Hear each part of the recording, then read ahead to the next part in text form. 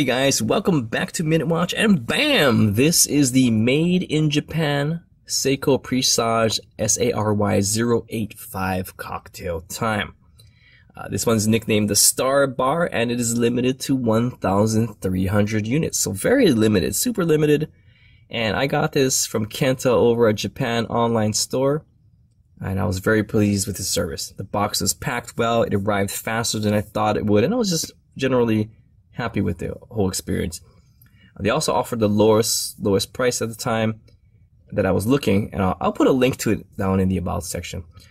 Specs, really boring. Don't want to say it, so I'll just pop it over here real quick for you to look at. Don't want to even talk about it. Getting tired, getting sleepy just looking at that. Just look at it. Would you just look at that? But you know what? Screw that. Would you just look at this? Look at this. This is what you should look at. Focus.com. Forward focus. There you go. This is just absolutely dazzling and beautiful. My face reflection ruins it, but this, oh yes, it's pretty, isn't it? I absolutely love this watch. This is one of the few watches that I've just immediately fell in love with. When I opened up the box, when I opened up the fantastic box that it comes within. You know, it was like in my brain, it was like those angels that sing when you like in, I don't know, like in cartoons and movies, like, oh, I was like, yes, finally have myself a cocktail time. I had a drink. I haven't had one in 5 months. I took a sip, put on the watch. All was well in the world. The village was saved. So let's talk about some other stuff.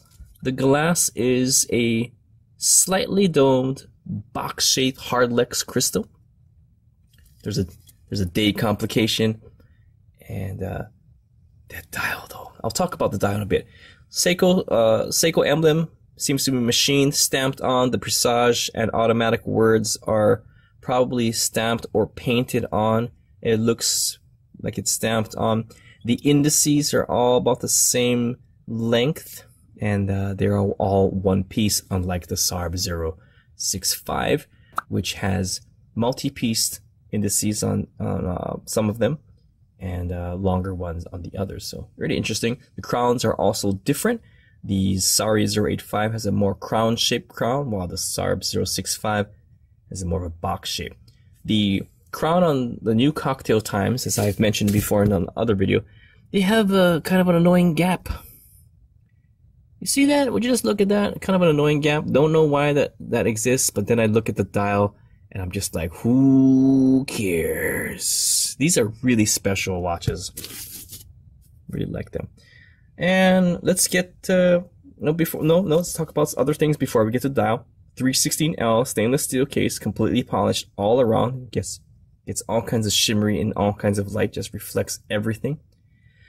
Nothing really special about the way the case is cut. It's just a pretty standard case, but it works very well with this. It's good. It's real good. And now let's talk about that absolutely lovely orgasmic dial. So the design was created by a man named Hisashi Kishi, who is the head bartender of the Star Bar in the Ginza district of Tokyo, Japan, Earth solar system. This elegant textured finish is applied no less than 7 times to achieve its breathtaking presence. It is truly an amazing piece.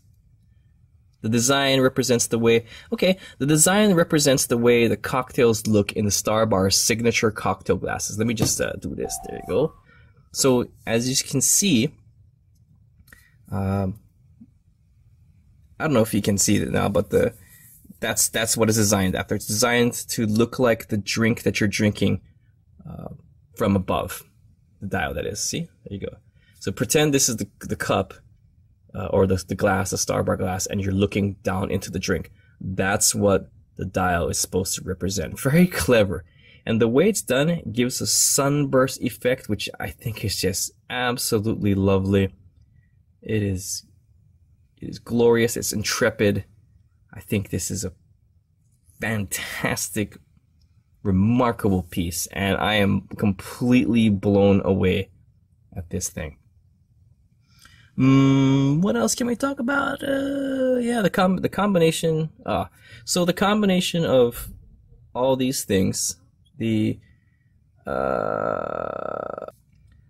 okay, I'm back. I just had to wait till the noise died down. There's a bunch of noise going on in the background, and it's one of the reasons why I just can't wait to get out of here, move away from all this crap, and yeah, get my own place to stay. Right now, I live with a bunch of people, and I hate it. I hate it. I hate it. I hate it. Anyway, what was I saying?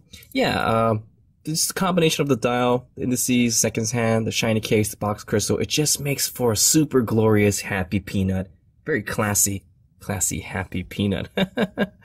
Water resistance is 50 meters, so only splashy, don't get it wet. Again, the case is 316L, stainless steel, everything's polished, nothing too fancy about the case, but that doesn't mean that it's not good. It's really nicely done. The strap is a glossy midnight blue with a lighter blue contrast stitching. It is a deployant style. It's a reverse deployant, which means, or backwards, I should say, which means the keeper will be showing on the inside of your wrist. And there's a reason for that, and I'll tell you why later. But the strap is really nicely done. It actually looks really good. Not too keen on just straight shiny straps like this, so I will change it. If you guys want to see a strap change video for this watch, let me know in the comments below. Give me some suggestions. I might do like 5 different straps, all classy style. If you have some suggestions, I'd love to hear them. Or if you want me to even do that video. So yeah, back of the case, we got the display back. You can see that 4R35 move, that goldy rotor, which in my opinion is unnecessary, but whatever. Right there you can see the limited edition stamp on there. Right above it is the number. I don't know if you can see that. It says 445 over 445 of 1300. There's still the there's still the protective layer. Prophylactic would make sense. The protective layer of plastic on the back of the case. It's pretty standard case back for Seiko stuff. The dial is what really sets this watch apart from most everything else. Gosh, it's so awesome. Yeah, let's just check out the measurements, shall we? Boop. So the case, I got 40.5 millimeters. Lug to lug, I got 47.5 millimeters. Lug width, I got 19.9, so about 20 millimeters. And thickness, I got 12.1 millimeters. Whew. And let's put it on my wrist, and I'll show you what I mean by the reverse deployant and why that exists. So, it feels weird. I like to feel the keepers and stuff on the other side, but as you can see, Seiko up there. And so this is how it comes, guys. This is how it comes. It's meant to be like that, and there's a reason for it. The reason is, like I've mentioned in the previous videos about cocktail times, is that when you have, oh, look at that, this thing is just cutting circulation. Look at that. This thing, when you're holding a drink to do a toast, assuming you're at like the head of a table or at like a front table or whatever, when you hold your drink up in the air, nobody's going to see this part. They're only going to see the beauty of this side. So that's the reason. That's all. I think it's actually pretty clever, but I am going to be putting it on different straps. I actually want to keep this one good, so as soon as this video is done, I'm going to put it on something I already have just to keep it good.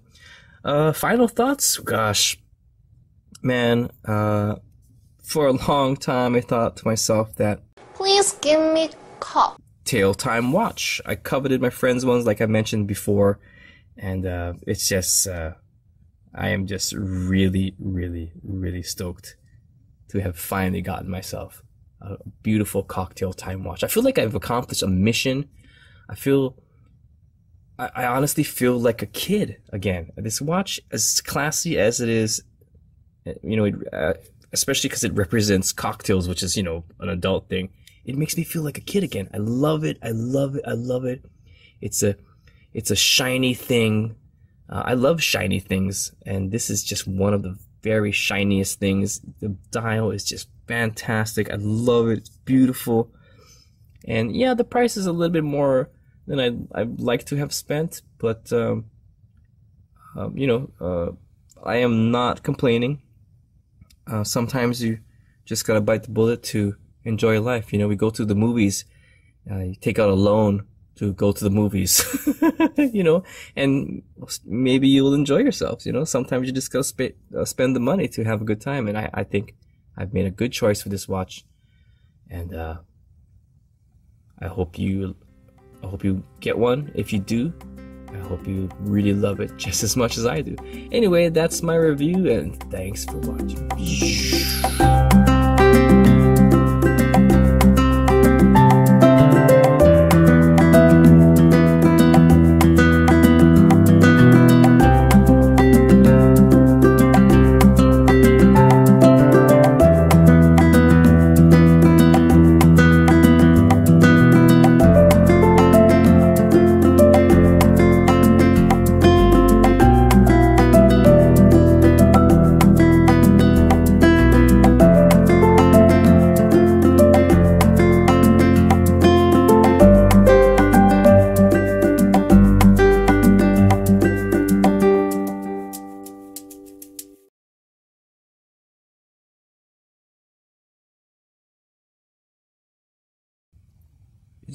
You got a new watch?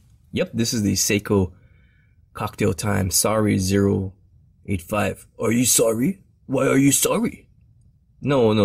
It's the reference number is SARY085. Oh, yes, it's beautiful. You know, normally I don't like anything that you do or say, or I just don't like you at all as a person, as a being, as anything. But that is really, really, really beautiful, man. It just makes me want to squeak. Just one squeak? No, two squeaks. Oh, squeak. You know, I would love to just kind of have a moment of time with it. Could you just leave it on the floor and then just kind of go do whatever the crap that is that you do? Just go to the store or whatever. I'll take really good care of it. Yeah. Yeah, okay. Really? No.